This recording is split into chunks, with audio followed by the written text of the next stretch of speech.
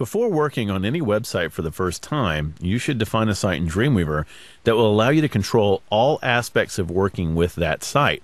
Dreamweaver is designed to build websites, not just web pages. Site management is tied into everything that Dreamweaver does. Without defining a site, Dreamweaver can't resolve links, check related files, or help you manage your assets. Although there are a lot of options when defining your sites, you can make it relatively pain-free. Now, the first thing I want to show you is how many different places in Dreamweaver you can actually define a new site. If you go over to the Files panel, for example, you can click on Manage Sites, and it'll show you any of your active sites. If you don't have any, or even if you just want to create a new one from here, notice we have a button that says New, and you could go ahead and choose that. If I go up to the menu, I have Site, and here's New Site right from there. And if I go over to the Application toolbar, I notice that in my quick access icons, I can click on Site, and I can choose New Site from there as well. Another location is in our welcome screen. So if we don't have a file currently open and our welcome screen is visible, notice that I can go down and create new and click on Dreamweaver Site. So it doesn't really matter where you do this from. You'll always get the same dialog box. So I'm going to click New Dreamweaver Site, and up comes my site definition dialog box. Now this comes in two tabs. We have Basic and Advanced. Both of these give you pretty much the same options. Advanced does have some options that Basic doesn't have. Basic is more of a wizard-like approach, so it's just going to ask you some questions and sort of walk you through the process. So here it says, what would you like to name your site? Well, I'm going to go ahead and name my site Groundswell. Now, after that, it says, well, what's the HTTP address of your site? Well, I don't know that. Well, a lot of what you're doing when you define a site is optional. Now, let's take a look at some of our other options, and let's switch from the Basic tab to the Advanced tab. Even though I was already entering up some information, you'll notice that by clicking on the Advanced tab, it went ahead and filled that in for me. So it just says Groundswell right there.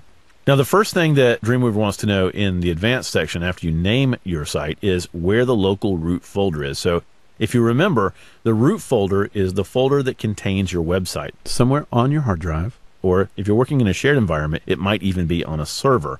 So I'm going to click the Browse icon just beside local root folder, and I'm going to browse out to my desktop. And here I can find the Chapter 3 folder that I've copied over to the desktop. So that was copied from my exercise files. I'm going to double click to select that. On the Mac, you'll highlight that folder and you'll hit the Choose button. On the PC, open the folder up and then choose Select. Okay, now, from here on, everything else is optional. Default Images folder, optional. Whether I want to make links relative to document or site root, the default is document, I'm going to leave it that way. HTTP address, I don't know, so I'm not going to enter it. Caching, I'm going to make sure caching is enabled. Now what that does for you is it'll run through all the files that are already in that folder. So if it's a totally empty folder, this won't matter. But if your folder already has some files in it like ours does, it'll cache them up and make everything available for use right now. Believe it or not, that's it. All those other categories on the left-hand side, like remote info, where you're choosing exactly how you're going to access your remote site and upload those files. Testing server, in case you're using like Cold Fusion or ASP and you want to specify a testing server so it can test those pages. All those things, they're optional. And since we don't have that information right now, we're not going to put anything. We're just going to leave them alone. Sticking with the local info, I've named my site Groundswell, and I've chosen where my local root folder is on my hard drive. That is really all I have to do. I'm going to go ahead and click OK. Dreamweaver is going to take a moment to cache everything up for me. And then over in the Files panel now, I can see here's my Groundswell site, and I have access to all those files and folders.